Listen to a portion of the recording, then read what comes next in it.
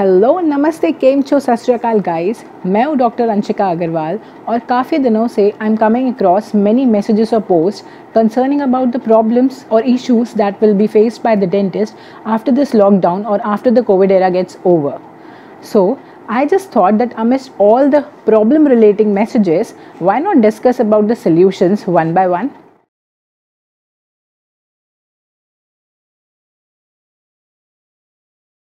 Currently, there are many things bothering the dentist. During this COVID-19 era, healthcare professionals, educators and the government, all of them are facing with the need of urgency to improve the healthcare facility for the dentist.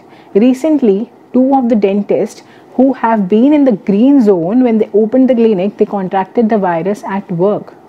Dental office में dentist की protection के लिए अब PP kits, gloves, mask, I where protection और हमारा sanitising machine बहुत important हो गया है. इनफैक्ट एक नेसेसिटी हो गया है. But there are many other things that should be taken care of because illness is commonly shared in a work place.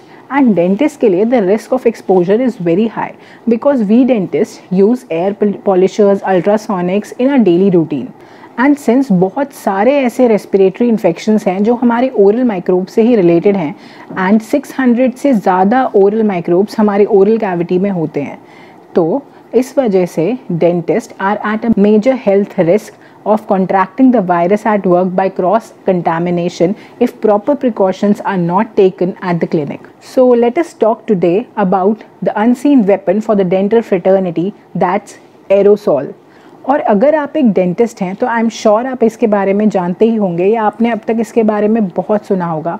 और अगर आप एक डेंटिस्ट नहीं हैं और आप इस वीडियो को देख रहे हैं तो आप लोगों के लिए मैं बता देना चाहती हूँ कि एरोसॉल क्या होता है.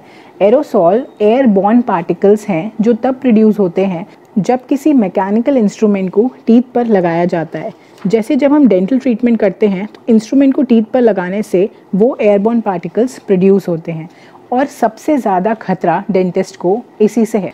एक बार के 15 मिनट्स की सिटिंग में without any protective measures if we do the treatment we can inhale at about 0.014 to 0.12 microliters of aerosol without any protective measures.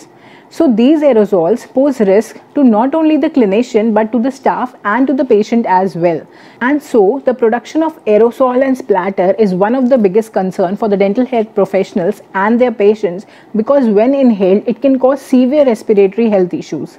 Aerosols are mainly differentiated on the basis of their particle size, like of spatter is of greater than 50 micrometers, that of droplet is less than or equal to 50 micrometers and that of the droplet nuclei is of less than 10 or equal to 10 micrometers.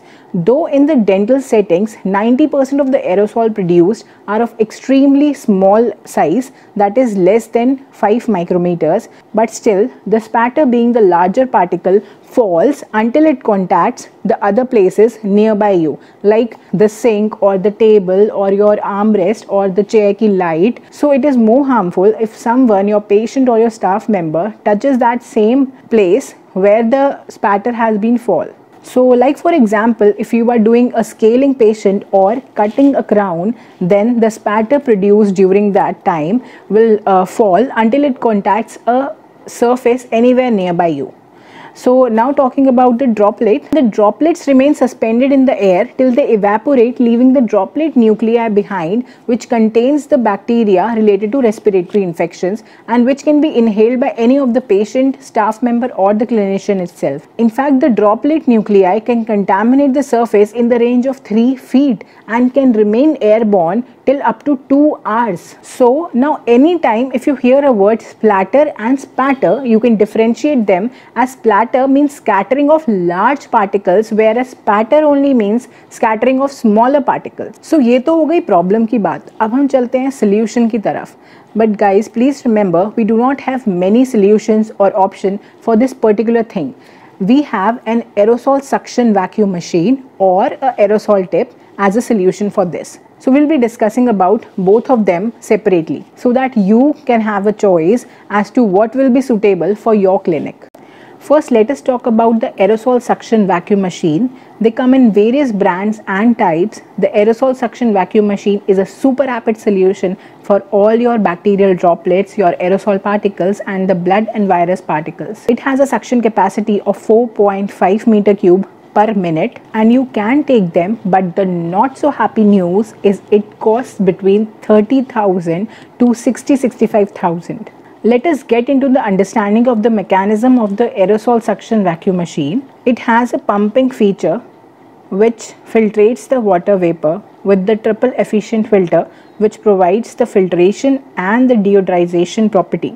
Then the plasma dual disinfection occurs, producing clean emissions, and it can be operated through a remote control. To summarize its features, it is safe, fast and efficient, has wind speed adjustment. It has a mute design, that is the noise is less than 60 decibels. The aerosol inhalation rate is more than 99% and it is operated through a remote. It has high efficiency filter layer.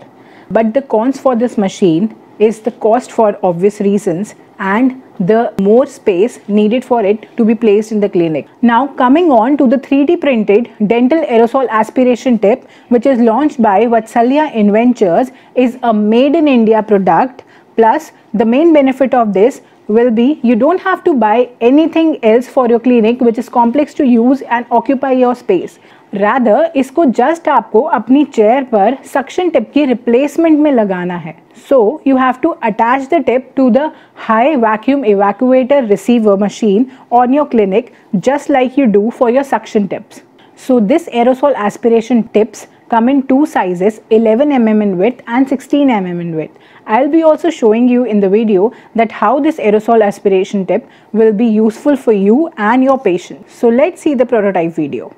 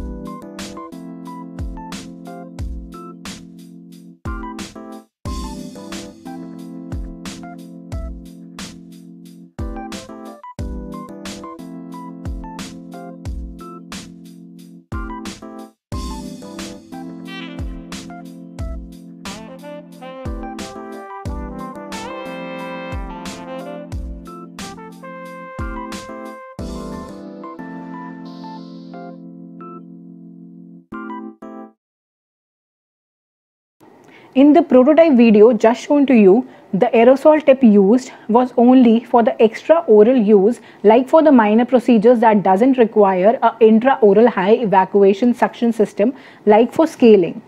And for the other levels of aerosols, other aerosol tips come into play. So we'll be talking about the other aerosol tips and the aerosol evacuation tip with Coop in my next video. So stay connected to know more about it. And I'll be giving you the aerosol tip purchase link in the description box below.